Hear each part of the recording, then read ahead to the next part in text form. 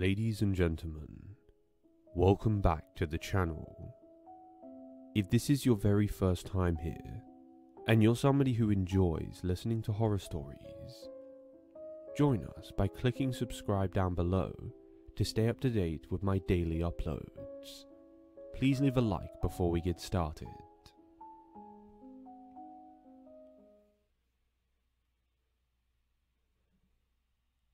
Among the rolling hills of Massachusetts lived my friend Piers. Piers were the right weird folk. Him and his family were always outside, whether they be farming or whether they be chasing their dog around like headless idiots.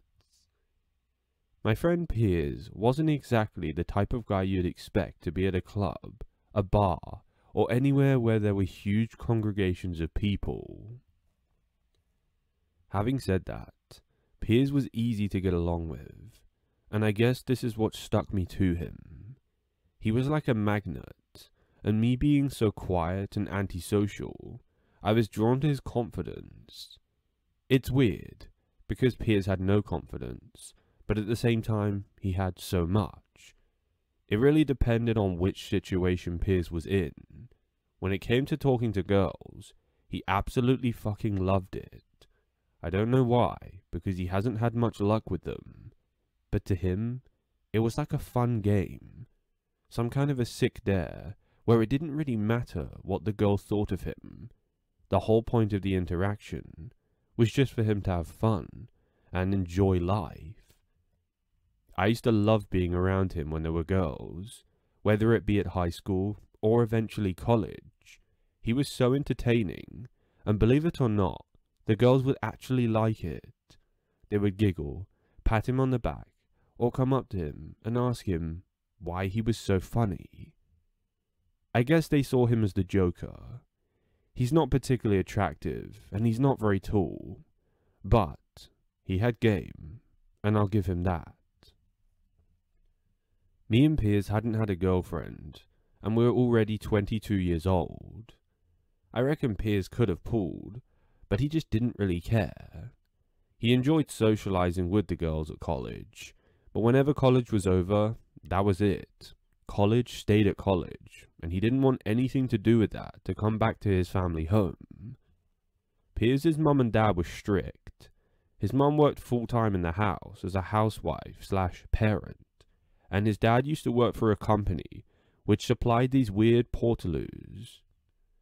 I didn't really talk to his dad much, as most of the time he was never home, but his mum's nice enough. She used to cook us food in the evenings. I spent a lot of time round Piers' house, more so when I was younger, but I still do occasionally now.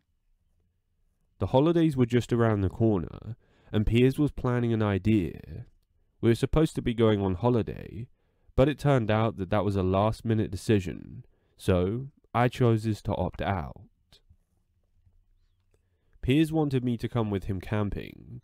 I figured that that would be a much better option, so we needed to go grab some gear. Where did we go? Yeah, Walmart. Not the best place for professional level camping gear, but it'll make do. Whilst we were walking round, we bumped into a girl that we knew from college. Piers does his usual shit, and it's absolutely hilarious. I couldn't contain my laughter, and I wanted to burst out in crying fits, like I used to when I was 8 years old. Piers had just kicked off a great holiday season, with the funniest interaction I've ever seen. And what topped it all off? The girl actually liked it. No, she didn't give him her number. He didn't ask for hers either. But they just left on mutual terms, laughing and having a great time. We finished shopping for our tents, camping gear, seats, stoves, etc., and the bill came to a mouth-watering $380. That's worrying, especially when you're two broke college students, but I guess it was worth it, as this holiday was gonna be like no other. When we got back to Piers' house, we started collecting everything and organizing what we were going to take with us. Piers' dad said that he could take the van, This would allow us to take way more stuff with us, and obviously it would mean we wouldn't have to sit in a crammed car, as Piers' car was tiny. We got loading up his dad's van, gave it a quick wash beforehand to keep him happy, and then set off to our campsite, which was around a 3-hour drive. The drive wasn't very fun, as I tend to get travel sick, even while driving in cars. I may have puked a couple times in my bag, but that detail should probably be kept out of the story, especially if any of you are eating. Sorry. When we arrived at the campsite, it was pretty busy. It was to be expected though. There were families left, right and centre, screaming kids, babies yelling their mouths off, and of course grandmas that looked completely lost, asking us where the toilets were. Where were we supposed to know? We didn't. We'd never been here before, and it was all Piers' idea. I thought you said it wasn't going to be busy, I turned and said to him. And how was I supposed to know that? He replied. We looked a bit angry at each other, because I don't like people, and neither does Piers in certain situations, and I could tell that this situation for Piers was one of the bad ones. We got to our pitch and started setting up both of our tents. It took us around 40 minutes to get everything prepared. We arrived at the campsite at around 4 PM, as we stopped off for lunch and spent a few hours in a nearby town. Once we were all set up, we decided to get our camping chairs and just relax. Piers came up with the idea of grabbing some firewood and then making a fire. The rest of this evening was going to be a chill-out evening, as travel had taken it out of both of us and made us feel like lazy sloths.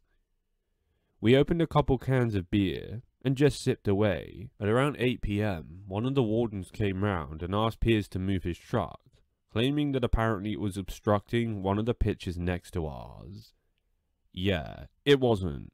That ranger was an absolute dick. Oh well, he left and Piers did move it, so we weren't looking to make any enemies on our first night of staying here. We finished drinking our beers and just chatting. The fire was nice, but the kids screaming in the background wasn't. The first night was over. We head into our tents after using the toilets and brushing our teeth in the basins. The toilets were pretty clean, and all in all this campsite had a 5-star rating. Except the funny thing was, a couple of people had complained about the wardens, saying that they were rude and extremely creepy. I found that funny. When I woke up the next morning, I got woken up by the sun at around 4:30 AM. I know, right? What a fucking nightmare. It made me regret going to bed at 1 AM, so when you only have 3 hours sleep, you feel like an absolute dog the next day. I got out of my tent, realizing that there was no way I could get back to sleep. It was an extremely sunny day. People had already gotten up around the tent, and they were making a whole bunch of noise. And on top of that, I didn't even have an eye mask, so I couldn't block the sunlight out and get a few more hours.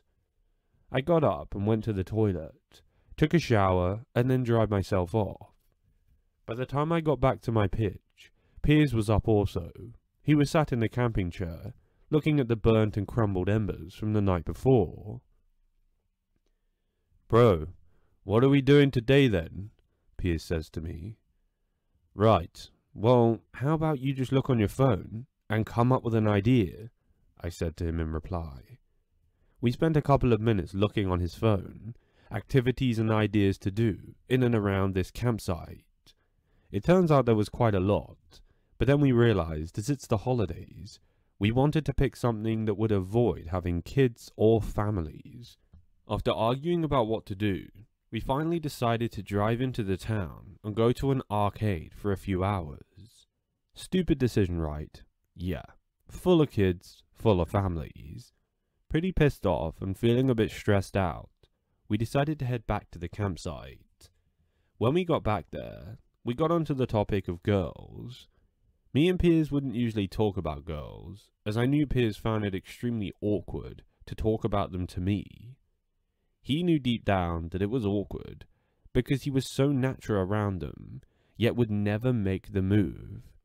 You see, it's like he expected the girl just to jump on his lap, but she wasn't going to do that, because, well, she's a girl, right? Once we got talking about girls, I could see Piers' face starting to go red. At some point in the conversation, it led down the road of dating apps, and that's when I decided that I wanted to convince Piers to sign up to Tinder. I thought it would be a funny game, because if he can talk to the girls wittily, then why can't he type to them in a wittily manner? That's what we tried. So, step by step, as we sat there on our pitch in the camping chairs, I guided Piers through setting up his Tinder profile. He didn't have many great pictures, and like I said, he's not great looking, so we had to structure them specifically. Pictures of his farmland, him with his dogs, him out shooting, etc. Then he did write a funny bio, but I think it was a bit hit and miss. Eventually, we made the profile live, and we started swiping away. He got told that he couldn't swipe anymore after around 30 swipes, which kinda sucked, because a lot of the girls in the area were really attractive. 5 minutes later, after being told he can no longer swipe, his phone started pinging. He took it out of his pocket and checked. It turns out he had matched with a girl. Not just any girl. The girl that we had bumped into at Walmart in our hometown. Her name was Mackenzie. She went to our college, and I could tell that she liked Piers. But I wasn't expecting what was about to happen next. Piers made a bit of a stupid decision to not only send her videos and photos of our campsite, but also share the live location. Yeah, you guessed it. Mackenzie, 3 to 4 hours later, at around 10 PM, decided that she was going to travel all the way to the campsite, taking an Uber, then forcing Piers to pay for it, embarrassing him, me, and the Uber driver, and making Piers around $500 less. This was only the beginning, however. Mackenzie then came over to the campsite pitch and proceeded to sit on Piers' lap. Now, at this point, Piers was still doing well. He seemed like a natural and was actually charming her up. But for me, this was extremely awkward. I felt like I was no longer welcome in this area, so I made the decision just to go to bed early, just to help a bro out. Well, it turns out I would have helped him out if I stayed with him, because what happened next, I would have never expected. And it's the reason he's still paying child support years later. So, as I get in my tent, I start hearing some making out, kissing, noises. It's typical and to be expected. But I should have warned Piers. No girl that's normal will travel 4 hours to come and see you at a moment's notice, unless there's something weird going on. I tried to get some sleep, but the noises of Piers and Mackenzie kept getting louder and louder, until eventually I was pretty sure the whole campsite could hear. At one point around midnight, one of the wardens was called. He came up to our pitch, drove up with his quad bike, and held his horn, as if to say, "Shut up, and keep the noise down." It was embarrassing. Mackenzie was extremely vocal, and I just remember her screaming and moaning at the top of her lungs. No doubt Piers felt embarrassed, but no doubt he was also enjoying it. After it was all over, it was around 1 in the morning. I know, it went on for ages, but Piers had remembered something. He didn't wear protection, and Mackenzie, well, had she taken the pill? ? She left the same night, and no one knows where she went or how she got back home. But after this, 3 months later, she messaged Piers saying, "I'm pregnant." That's how the nightmare began. Piers didn't take precaution and thought that Mackenzie was going to herself, putting responsibility in the woman, a woman who was clearly mad. That's how Mackenzie locked Piers down and ended up forcing him to pay child support for years upon years. Piers changed after that. He stopped being the charming guy when talking to all girls, and I think he saw a piece of Mackenzie in every younger girl he saw. It was like a hatred. It was like a disdain. He ended up having to get a full-time job, and the court continually ordered him to pay child support, even though Mackenzie didn't want to live with him anymore, and he offered for her to come and live at the family farm. The family farm would have been the perfect setting. It has over 4 houses on it, yet for some reason she didn't want to live with him. So, be careful guys. Piers found out the hard way, and realized that there are actually some girls out there, yes, a very minute percentage, that are looking to trap guys, and actually use them as cash cows. It's pretty disgusting, and I have to say, that whenever I saw Mackenzie in college after this, I would look the other way and just completely ignore her. She knew me as Piers' friend, and for a while tried to get to him through me, but I wasn't allowing any of her shit. That's damn evil.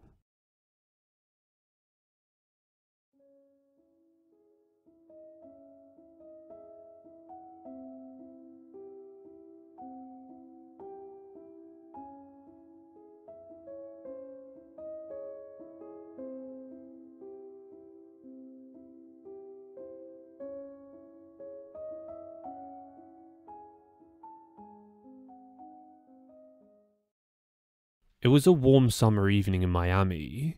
I received an invitation to my friend Ethan's birthday party at his parents' mansion.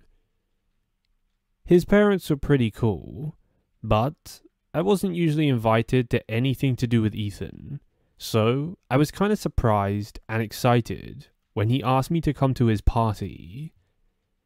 Ethan's family was known for owning a successful car warranty company, and they sure knew how to throw a party in style. As I arrived, I was greeted by the sight of elegantly dressed guests mingling by the poolside. The mansion was huge. It has chandeliers, pillars, 5 bathrooms, 12 bedrooms, and even 2 kitchens. Oh, and did I mention marble flooring and expansive glass walls overlooking the waters of the pool? Ethan was dressed in a tailored suit, and he greeted me with a warm smile and a firm handshake before leading me to the outdoor bar. The atmosphere was buzzing with energy as the DJ spun lively tunes that had everyone dancing and laughing. The pool was lit up with underground lighting, and I have to say, it was kind of weird. The air was filled with the delicious aroma of gourmet food being served by waitstaff. I found myself sucked into conversations with Ethan's friends, most of which I'd never seen in my entire life. As the night went on, the party only got better. Guests were treated to an incredible fireworks display that painted the night sky in all different colours, and definitely pissed off the neighbours. The bar was always constantly stocked up with top-shelf liquor, and the laughter and music filled the air. I found myself sipping on a cocktail as I soaked in the atmosphere of the party, feeling grateful and a kind of bit lucky that I'd been invited to such an extravagant event. The energy was infectious, and I let myself be swept away by the party's magic. Dazzling lights, pulsating music, and the laughter of friends was all around me. As the night wore on, I indulged in a few too many drinks, letting loose and immersing myself in the revelry. At some point, I found myself engaged in a lively conversation with a girl whose name I still can't quite recall. She was hot, her laughter like music to my ears. We got talking, shared some stories and jokes, and talked as if we'd known each other for years. It was definitely alcohol at play, that was for sure. Eventually, the drinks took their toll, and the exhaustion crept up on me. I could feel the buzz in my head, and the heaviness in my limbs, as I searched for a comfortable spot to rest. The girl I'd been talking to guided me to a cozy lounge chair by the pool, where I settled in, feeling the cool breeze against my skin and soothing sounds of the water lulling me into a state of relaxation. Before I knew it, everything went dark, and the events of the night were blending into a hazy dream. When I woke up the next morning, the sun was already high in the sky, and the remnants of the party littered the grounds everywhere. I blinked, trying to piece together what actually happened. It took me a good 10 minutes to realize I was at Ethan's parents' house, and I felt like I was in a whole bunch of trouble, as most people are gone by this point.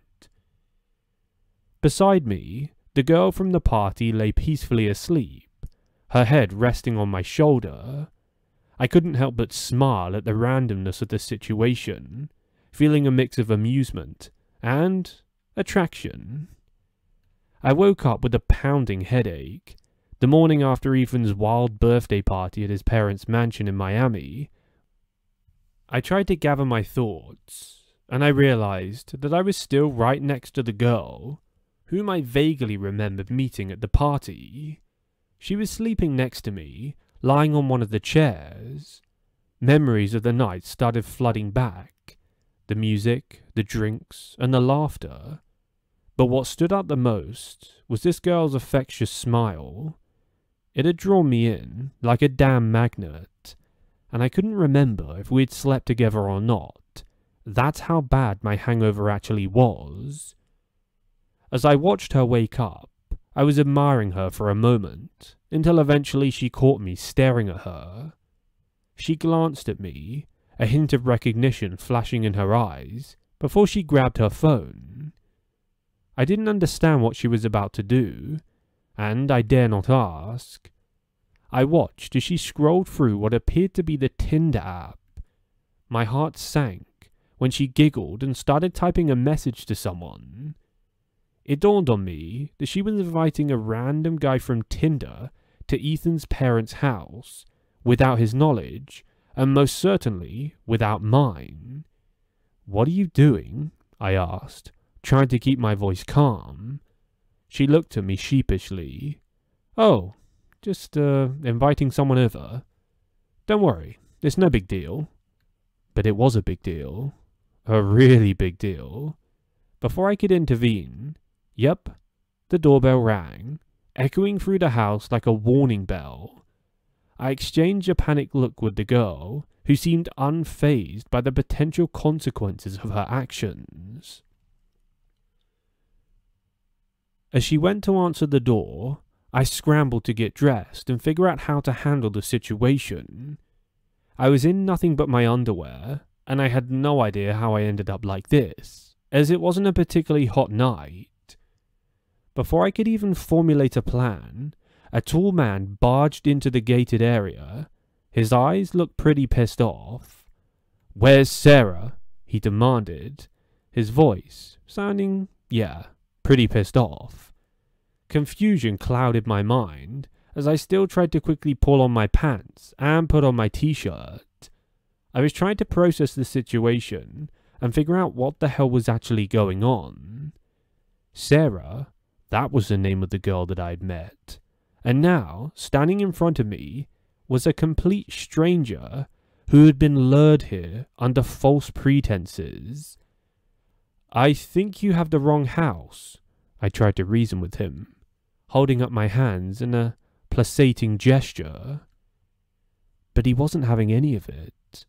In a swift motion, he threw a punch that caught me off guard, sending me falling backwards. All of a sudden, I picked myself back up, and my jaw exploded with pain.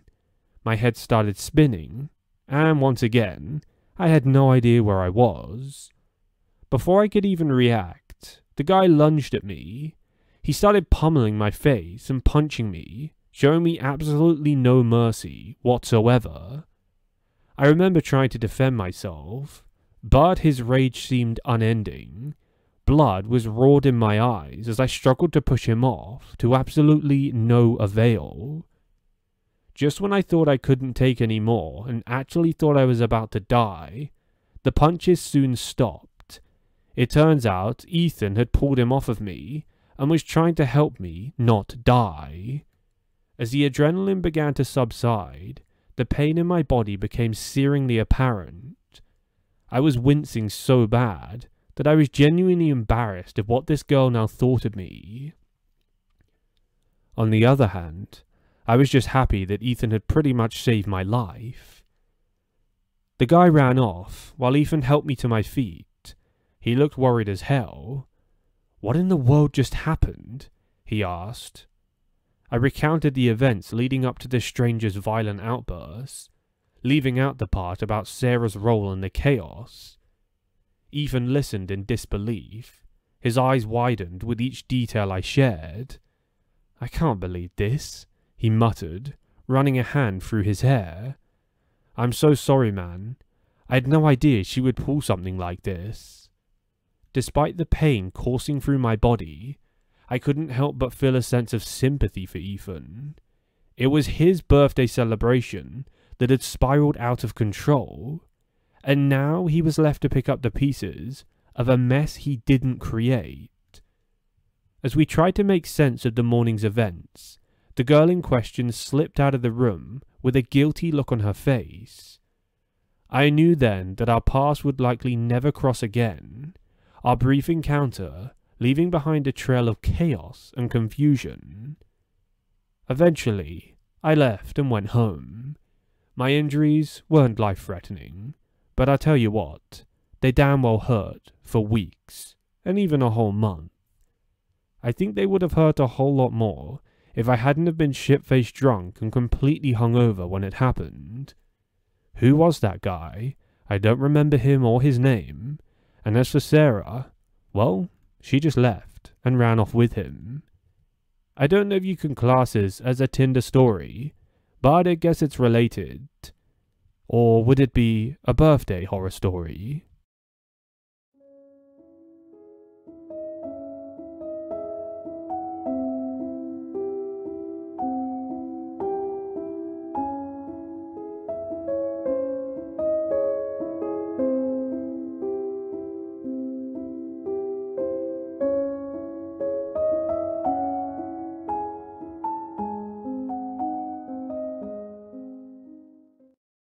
I found myself standing in the middle of a dense forest at 3 o'clock in the morning, surrounded by nothing but the haunting whispers of the night. My heart was thumping as I realized how far I had ventured from civilization. What started as a reckless decision to meet a guy I matched with on Tinder had now turned into a nightmare that I couldn't escape. The guy, let's call him Alex, had suggested we meet in this secluded forest for a unique date experience. Naively, and pretty self-unconcerning, I agreed, thinking it would be adventurous and exciting in my life, which was boring and numbing. As we walked deeper into the forest, the trees seemed to close in around us. Alex suddenly turned to me with a rather funny grin, and suggested that we play a game of tag. You have to understand, guys, up until this point, I didn't really care about my life. So, if he did abduct me or kill me, I don't think I would have really cared. He was hot, and I did kind of trust him, because I knew deep down that he was a little weird, but in a good way.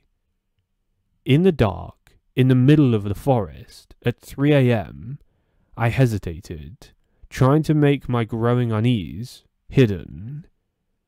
We started running through the trees, our laughter echoing through the silent night.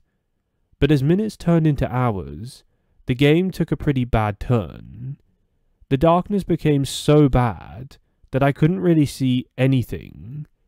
I tried to keep up with Alex, but the fear of getting lost somehow made me run slower, and my feet started to feel heavier and heavier every single step.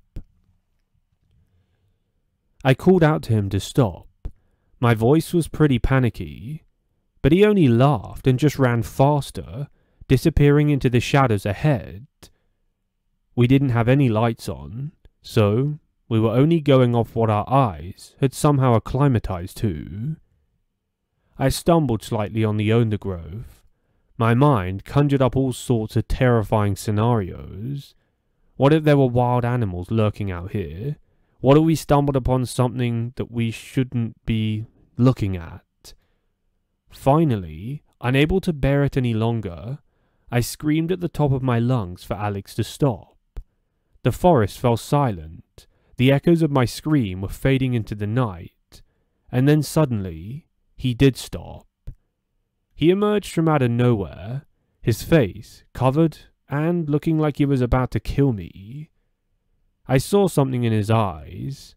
It looked like he wanted to kill me, but I didn't actually believe he would. Without a word, Alex turned and started walking back the way we came.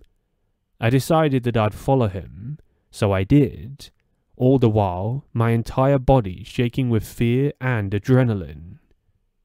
The walk back felt like an eternity, each snap of a trig sending me with a state of heightened alertness. When we finally emerged from the forest, I practically ran to Alex's car in the parking lot. My heart was still pounding in my chest. As he drove me back home in tense silence, I realized that that was the dumbest date I'd ever gone on. What was I even thinking? As I stepped out of the car and watched Alex drive away into the night, I knew that I would never forget the terror I'd experienced in those dark woods. And as I locked the door behind me, I made a silent promise to myself that I would never let curiosity or boredom lead me into dangerous situations again. After all, I may not care for my life, but my parents and family do, and it was a pretty dumb decision. It was a night I would never forget, a night that would forever be in my memory, as a reminder that there are some weird guys out there. I'm pretty sure he had autism, and some other things wrong with him, but he found joy in my own fear, if that makes sense. Weird one, but I thought I'd leave it here.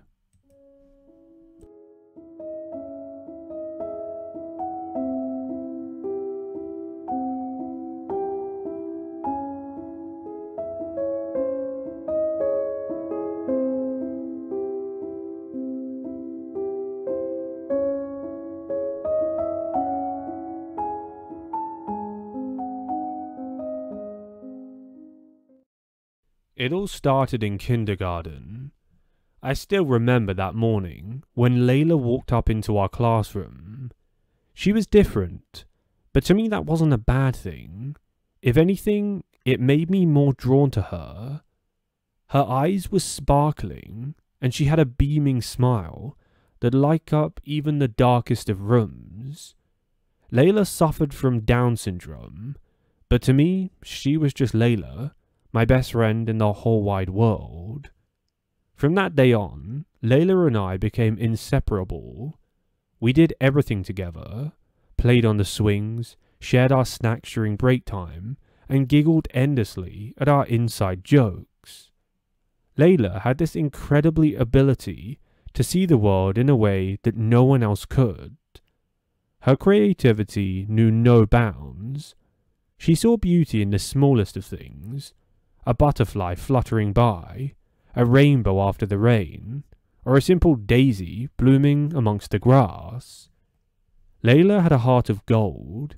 She was always there for me, offering a hug when I needed it, or a listening ear when I had a bad day.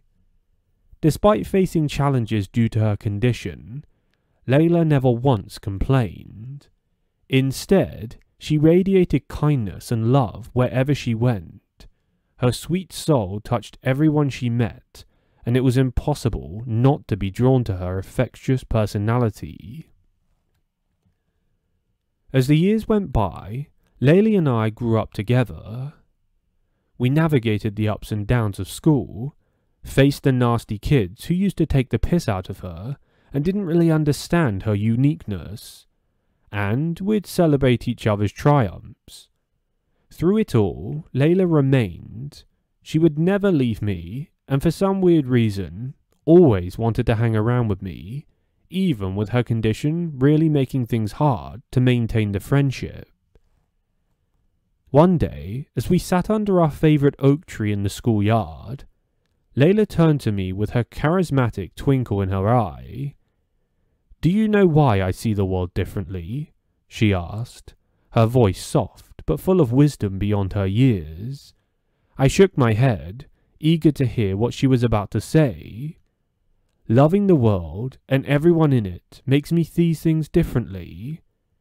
When you see with your heart, everything becomes pure," Layla explained, her words sinking deep into my soul. Back then I didn't really understand what she meant, but now, being an adult and looking back at what she said to me when we were both kids, it makes total sense. That was Layla, always seeing the good in people, always spreading love and joy wherever she went. She taught me that kindness is a superpower, and that embracing our differences only makes us stronger. As we entered high school, Layla faced new challenges, but she met them with a resilience that left me in awe. She joined the school drama club and discovered a passion for acting. Her performances on stage were nothing short of magical, captivating the audience with her raw talent and genuine emotion. Layla's creativity knew no bounds.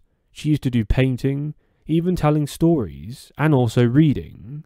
Oh, and did I mention that she also used to talk out poems, ones she wrote?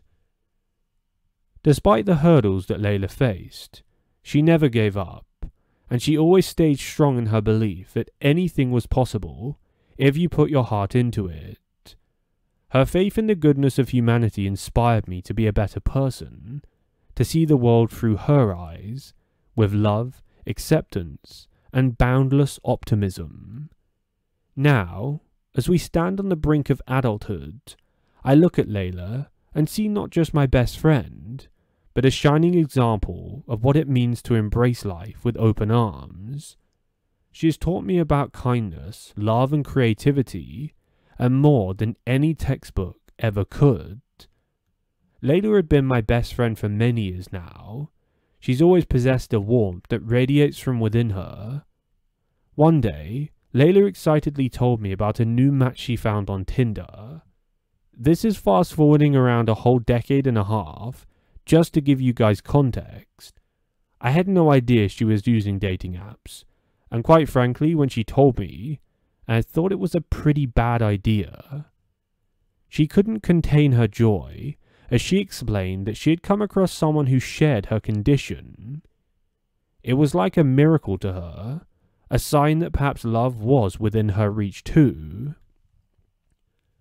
I smiled at her enthusiasm, feeling happy that she had discovered a connection that brought her so much hope.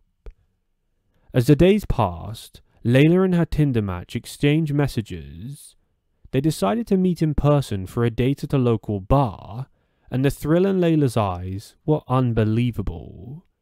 The guy that she had matched with also seemed to suffer from Down syndrome.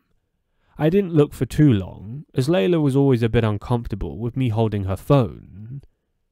I agreed to drop her off and pick her up on the date, determined to ensure that she had a safe and enjoyable time. I'll be honest, I was a lot worried for her, but she's an adult now, so it's not like I can just control her life. And her parents were more than happy for this to go ahead. The evening arrived, and Layla was a bundle of nerves and excitement as we drove to the bar where she was meeting her date. When we arrived, I helped her out of the car and watched as she nervously smoothed down her dress, eager to meet the person who had captured her heart. I promised to wait for her in the parking lot, keeping a close eye on her from a distance. Time seemed to stretch endlessly as I waited, wondering what was actually happening. Suddenly, out of nowhere, I noticed a figure approaching her at the bar. My heart leaped in my chest as I realized that it wasn't the person from the Tinder profile. Okay, who is that? Is a random guy just going up to talk to her? Is he hitting on her? Maybe asking if she's okay? Should I go in and help? I genuinely had no idea what to do here, and it was a situation where I felt like an absolute mess mentally.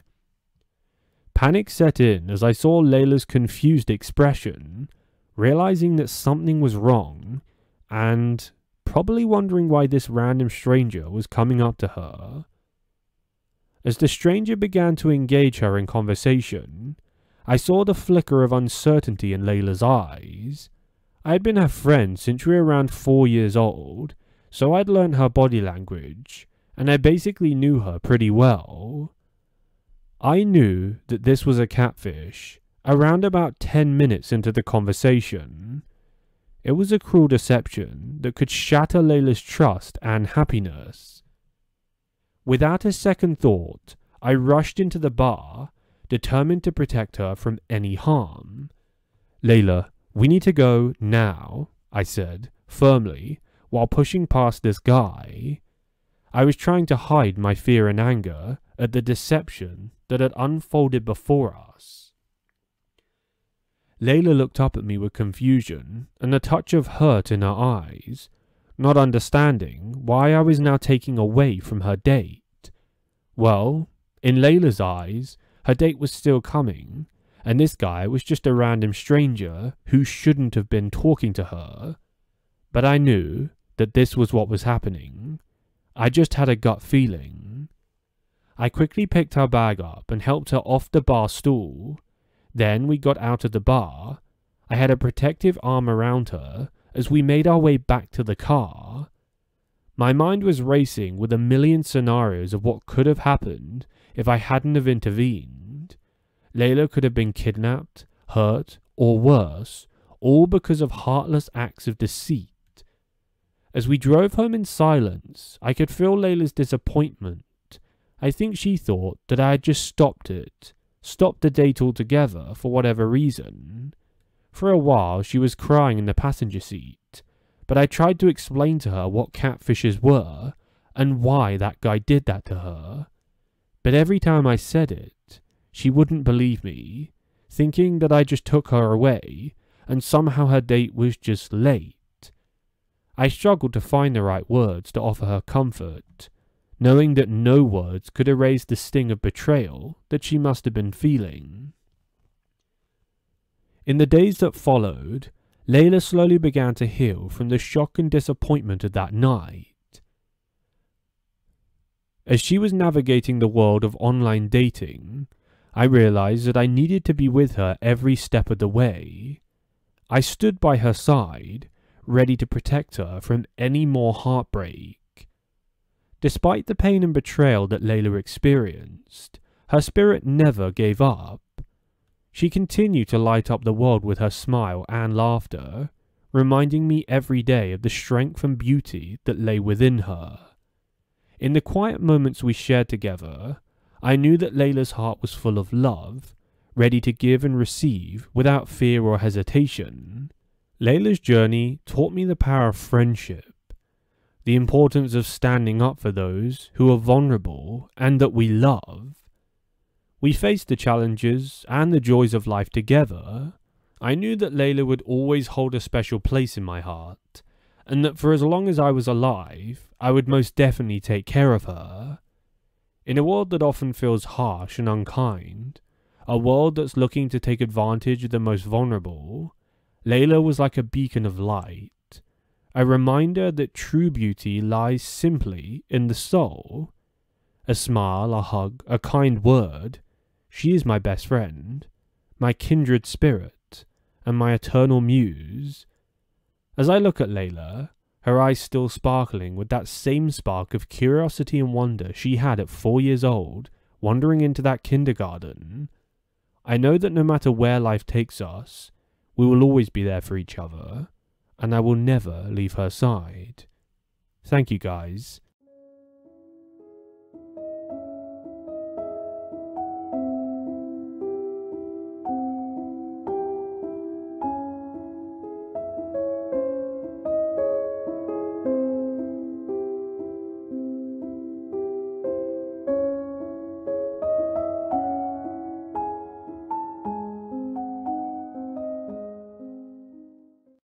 I just finished scrolling through some hilarious memes on my phone, and there was this one that cracked me up so much that I decided to share it with a guy I was talking to on Tinder at that very moment. Without thinking twice, I highlighted the URL and thought that I hit the copy button. However, I must have made a pretty bad mistake. Instead of pasting the meme, I somehow didn't paste it, and what I had pasted earlier was the address of where I lived to send to my friend who had just moved back from uni. How on earth did I manage that blunder? I felt the colour drain from my face as I stared at the screen in disbelief, trying to panicking and quickly delete the message. I tried to delete the message, but it was too late. The address was out there, sent to some random guy on Tinder, and I genuinely felt terrified. I nervously waited for a response, half hoping he would just ignore it, but the notification sound on my phone shattered that hope. It was a message from the guy whom I'd inadvertently invited over to my house. The message read, "I'm outside your address. Where do I find you?" ? My heart skipped a beat. What should I do? I couldn't just ignore him, could I? That would be rude. Besides, he might take offense, and who knows what he would do if I left standing outside my house. With shaky fingers, I typed out a response. "Wait, what? That was a mistake. Please ignore the address. Please don't come over. Leave now." There was no response for over a few minutes, but then the doorbell rang. Yep, I peeked through the window, and there he was, standing on my doorstep. He looked quite friendly, but the situation was far from normal. I tried to reason with him through the closed door, but he seemed insistent on talking to me in person. Why did I have to be so clumsy? The situation was escalating so fast, and I needed to think on my feet. After a brief moment of contemplation, I decided to call the police. I explained the bizarre situation to the dispatcher, emphasizing that I felt threatened and needed assistance immediately. She assured me that officers were on their way and advised me to stay put and avoid engaging with the stranger outside. I watched from a safe distance as the police arrived and approached the guy at my door. They spoke to him for a while, presumably checking his intentions and verifying his identity. After a while, the officers came to my house and briefed me on the situation and what had ended up happening. As it turned out, the guy was genuinely confused by the unexpected address message and had decided to check if it was a genuine invitation or a prank.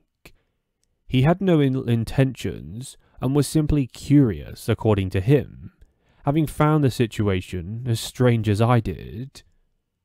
The police escorted him off the property and ensured that he understood the seriousness of the situation. I genuinely couldn't believe that he actually travelled to the address, thinking that somehow I was either going to hook up with him or that something else was going to happen. What a whirlwind of events caused by a simple misclick on my phone.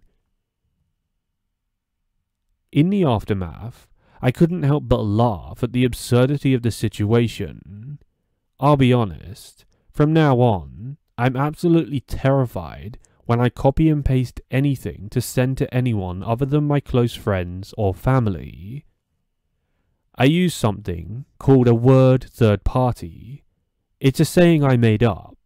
If I want to copy and paste something to someone I don't really know, then I'll copy and paste into a Word document, just double checking that that's actually what's copied onto the device. It's stupid, I know, but all habits that stem from trauma are extremely stupid and irrational.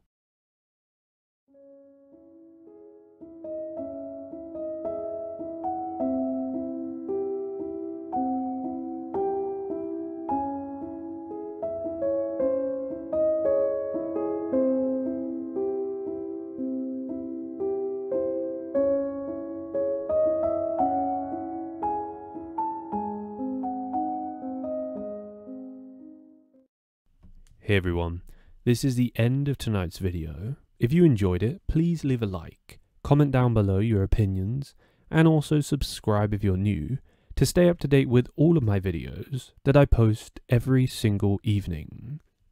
Here on this channel, I try to bring you brand new and all of the latest horror stories. It's not easy, and in return, I ask for your support.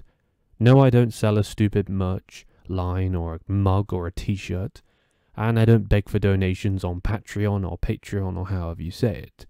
Instead, all I ask is that you interact with my videos by liking and obviously commenting down below. If you want to go the extra mile, then you can always share my videos with your own followers, your family, your friends, and help me spread the word of my channel.